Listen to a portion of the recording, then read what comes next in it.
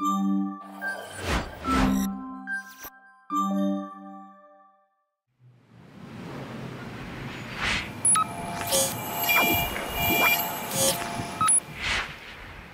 my name is Jordan, and in this video I'm going to show you how to become a web developer in 5 minutes. Is this even possible? Let's find out. So for this demo, you'll need a laptop or desktop computer and a web browser. So go ahead and navigate to 𝐌𝐸ₐ.com, which is a free service that allows you to create a website. So go ahead and click on Sign Up and click Email Magic Link and type in your email address. So go ahead and do the I'm not a robot test.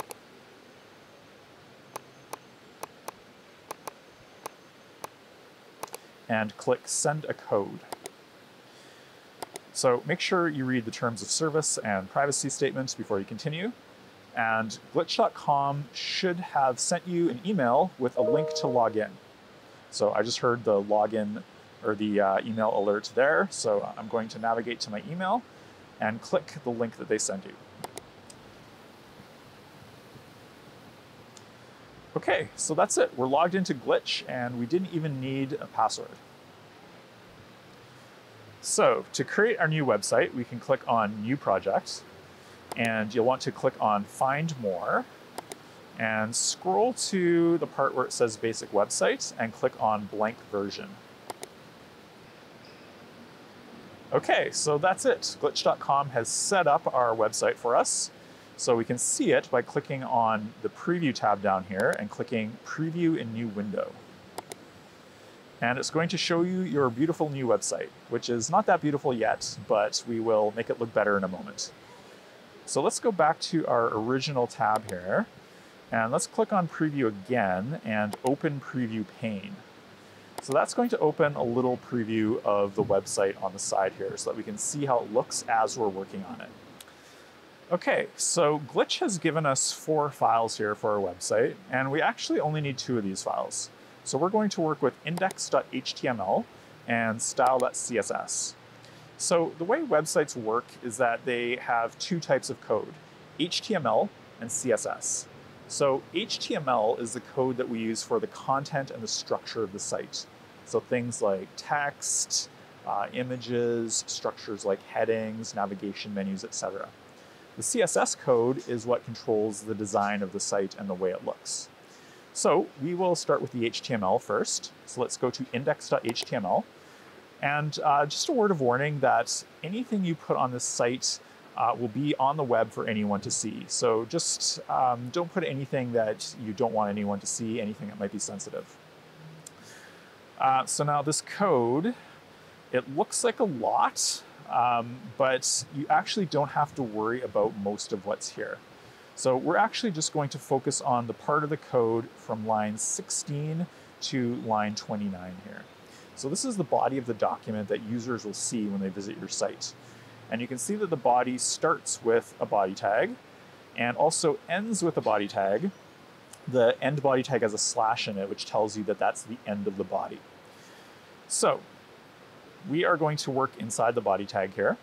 We have an H1 tag, which again starts with a start tag and ends with an end tag.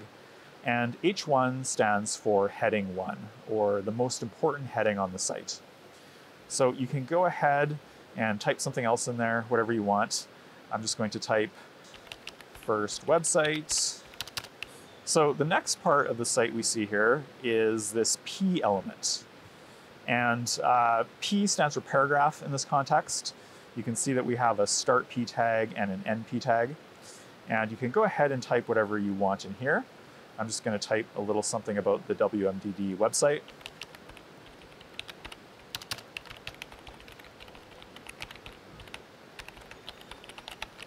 Okay. Next, we have an A tag here. In web development, the A tag actually represents a hyperlink. So you can click on this hyperlink to visit some other website. The part between the angle brackets here is the part that users will see and click on. So you can change that to something else. And the part in between the double quotes here is the actual URL or address that the link will link to. So for this, I'm going to type in the web address of the WMDD program homepage. Okay, so let's test this and see if it works. We can go to our tab here that we created earlier, and you'll have to refresh the page to see your changes, so go ahead and do that. And there it is. We've written some HTML, and we can see it showing up on our website. Okay, so we should actually test this link to make sure it works. So let's click on it, and we see that it takes us to our intended destination. So I'm going to go back to my code editor here. And let's start working on the CSS code now in style.css.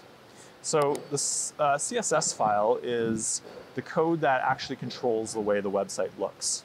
There's some code in here by default, but I'm just going to delete it and start from scratch. So the way CSS works is we start by typing the part of the website we want to change, which in this case, I'll start with the H1. And we can change its color. So I'm just going to change it to hot pink. And maybe we want to make the H1 a little bit bigger. So I'm going to change the font size and maybe set it to 400%. And if we go back to our preview tab here and refresh, we should see that change occur. Okay, so we've got our large pink title now. Next thing we can do is maybe modify the paragraph element that we looked at earlier.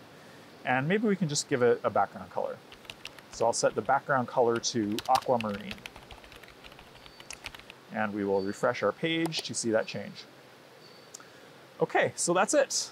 We've used CSS to change the way our website looks, and that covers the basics of how to create a website.